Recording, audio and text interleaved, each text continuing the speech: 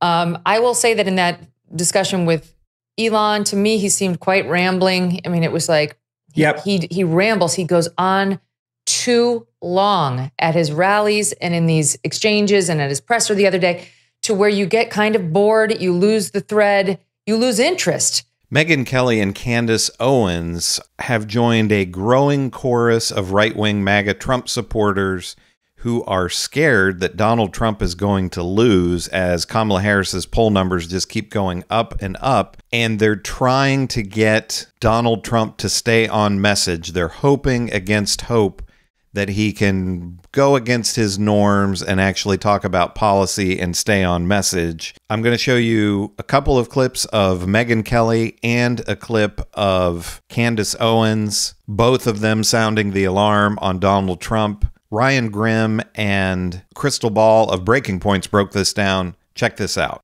So you're starting to get, as with any team that feels like they're, starting to lose, the unity cracks. And you start to get people complaining about this or that. Now with Trump, as you know, on the right, they never complain about Trump directly. It's always like the team around Trump.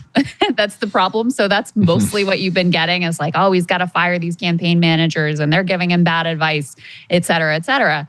But you did actually have Megyn Kelly come out and make some directly critical comments about Trump and his style specifically. Let's take a listen to a little bit of what she had to say in a conversation with Nate Silver. One of the reasons why Trump gets upset with yours truly is because I have been raising that question for a while.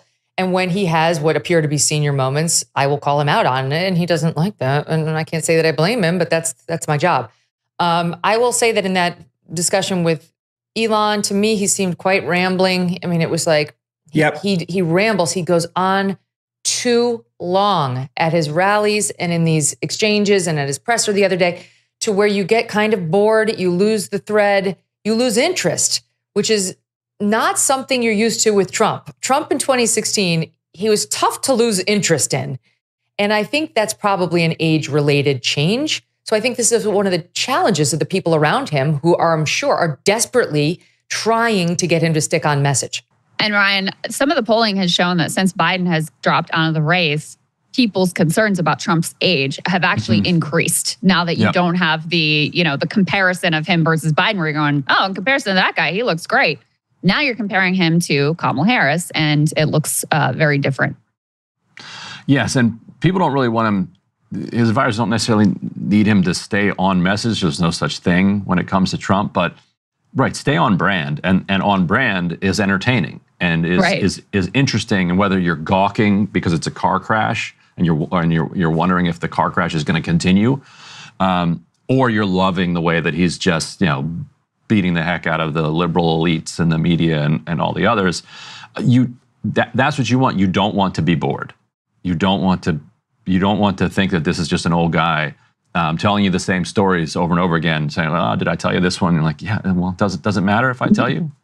And that's a good point by Ryan Grimm here, that Trump just seem to be playing the hits over and over and over again, and there's nothing.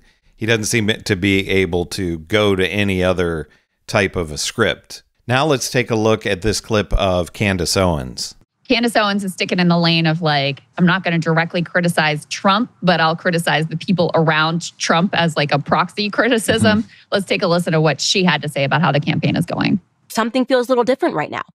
A few weeks ago, Donald Trump survived an assassination attempt. It was very clear to me, and I think to the entire world, that he was going to win the election because he emerged as a leader in his response and in his speeches thereafter, in the way that he communicated with the crowd. It just seemed so obvious that in order to defeat the deep state, who I believe was behind this assassination attempt, that we needed to elect Trump.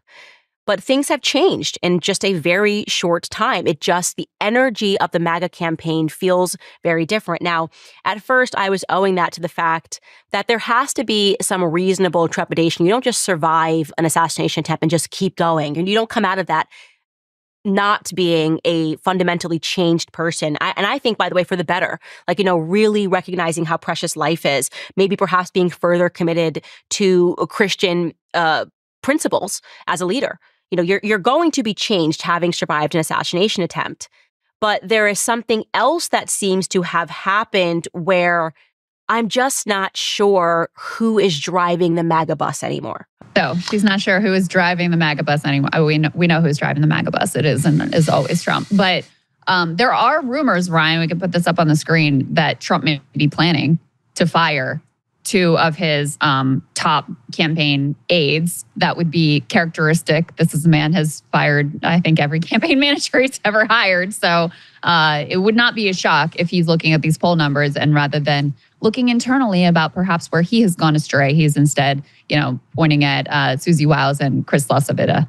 Like Crystal Ball is saying here, it makes sense that Donald Trump would probably fire his campaign manager because by all accounts, things are starting to spiral out of control for Donald Trump. And we have, they're talking about maybe Florida is in play, which would be pretty amazing if Kamala Harris would be able to win Florida. That would have just been unthinkable a few weeks ago. But Donald Trump has got to be starting to panic, and the people around him, because all of these pundits like Megyn Kelly and Candace Owens definitely are for sure.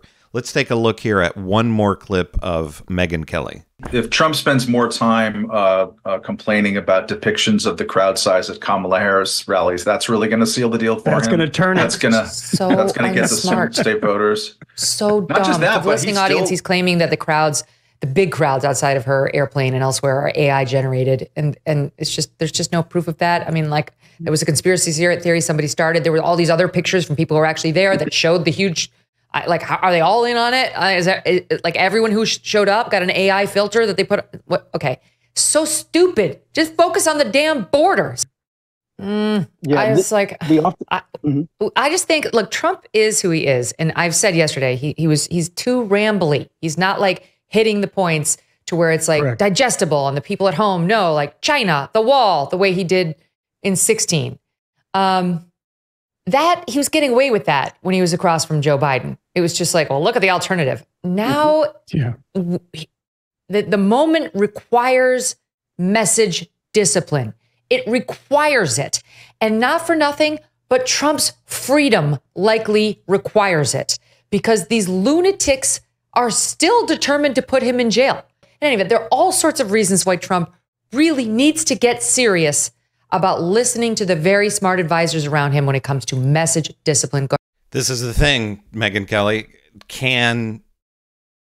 There is no message discipline for Donald Trump. He can't do it. And he's the person running his campaign, essentially. So all of these MAGA types, Megyn Kelly, Candace Owens, he's not necessarily MAGA, but you've had Bill O'Reilly come out, Nikki Haley came out, and they're all saying that Trump has to stay on message and promote their great policies, which they aren't great policies to begin with, but not do this stuff of personal attacks against Kamala Harris and all of that. But it doesn't appear that Donald Trump can do that. So as a result, MAGA is just imploding more and more. I don't think that Donald Trump is going to listen to the people like Megyn Kelly and Candace Owens and any of these other pundits. He's going to do what he's always done. And in this case, it might not work out for him. It didn't work out the last time. It worked out once. So this could be 2 out of 3 that Donald Trump loses. But what do you think? Do you agree with Megyn Kelly and Candace Owens in their criticism of Donald Trump? Does he need to be listening to his advisors? Or do you think Donald Trump can just do it all on his own? Give me a like and subscribe. It helps me to grow the channel. Make sure to leave your comments about Megyn Kelly, Donald Trump, Candace Owens, anything else that you want to comment on. I'll see you in the next video.